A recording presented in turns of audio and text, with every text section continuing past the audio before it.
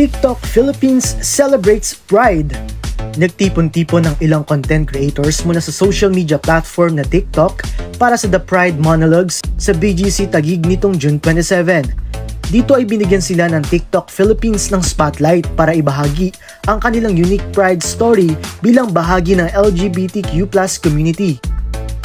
Masaya ako na nandito ako ngayon na LGBTQ+ member ako and I get to inspire other people. I'm sure not just the LGBTQ+ community. Swerte ako na volleyball is very accepting and very understanding and very passionate sa mga players. They don't really mind the gender actually. I'm very proud to be one of the members of the LGBTQIA+ community na nabibigyan ko ng boses yung iba nating mga kapatiran sa komunidad na to na hindi pa nakakapag-out. I'm not saying for you guys to go and come out right now. It's okay for us to celebrate Pride even inside of the closet. It's just that I must say na mas masarap yung pakiramdam pag free ka so long as wala tayong tinatapakang tao. Sobrang saya ko na naging ganito akong tao, and if you're gonna ask me kung may babaguhin pa ba ako sa kung anong meron ako, well, I can say na mas pipiliin kong maging gay at maging part ng LGBT community.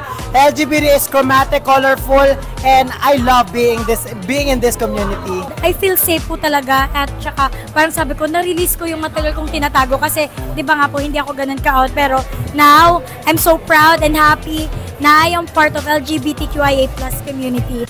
Nagpasalamat din sila sa TikTok sa kung paano ito naging platform upang ipakita kung sino sila nang walang takot. Tandaan natin, no? Walang mali sa'yo.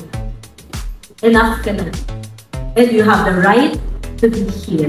Take pride and live loudly. Happy Pride, kapatid! Para sa iba pang contents tulad nito, mag-subscribe at i-follow ang social media pages ng News 5.